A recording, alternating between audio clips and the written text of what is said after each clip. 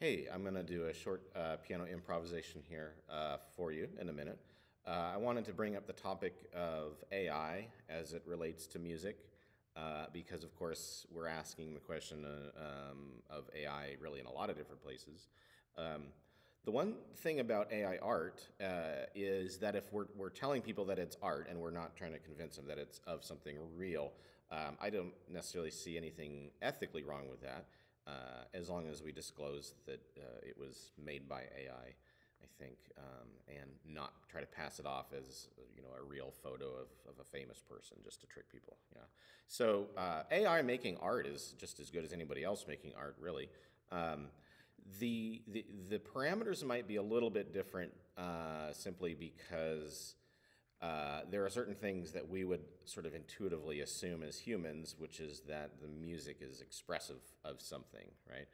Now, AI might sort of know that as an abstract concept, but the AI is not playing from, let's say, an inner need to express itself, right? If if I leave the AI alone over there, it's not going to start wondering about life and start playing music and trying to figure things out.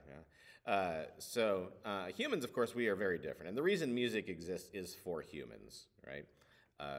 If, like I said, if we were to create some super intelligent AI, there's no reason to think that they would have music as something that they just did for fun or for various cultural reasons, right? It's really about the human aspect.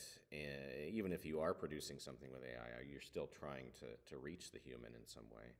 Um, for as a human, speaking as a human, I guess, my prompts might be a little bit different from what an AI might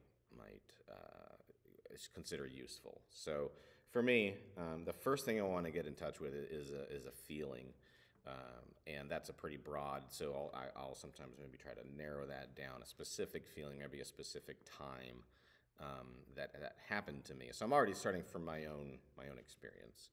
Um, and I also have heard music before, so I'm going to be playing music that is not, invented completely out of scratch here. You're going to hear all kinds of influences in it. Um, and that doesn't need to be specifically prompted to me, because those are just going to come out as I'm playing. Um, so, as the human, then we still want to give ourselves prompts, but those things can be emotional. They can have a different connection to you than they would to an AI program. Okay, so I was thinking, well, what kind of prompts can I give myself today, just to do a short improvisation here. Um, uh, I have a style or a genre in mind, and that is the nocturne, which, of course, if you are familiar with piano music, a lot of composers compose, but of course, Chopin is one of the most well-known composer of nocturnes. And I like the idea of the nocturne because it's going to have some sort of themes that carry through, but it's also going to feel very improvisatory. Also very expressive in the right hand, usually some sort of beautiful melody there. Um, so there will be a melody. I can't guarantee it will be beautiful. So the nocturne is sort of my genre, I guess. That's kind of what I'm prompting myself with there. And as far as the emotional bit, really, that's a little bit trickier to explain. And that's not always something that you have to explain to people either, right? Whatever prompt you have, you don't have to reveal that to the world. You can just you can use it. So my prompt, I think, on the emotional part will be just a sort of like sense of immateriality, which is to say that we believe that we are grasping onto material things, but the, um, they are sort of slowly, anyway, becoming non-existent. That's that's my prompt. So anyway, let's see if I can put something together. I'll try not to play too long today for this one. So would love to hear your thoughts about AI in the comments. Tell me what you think, if it's something that will replace real people someday or not.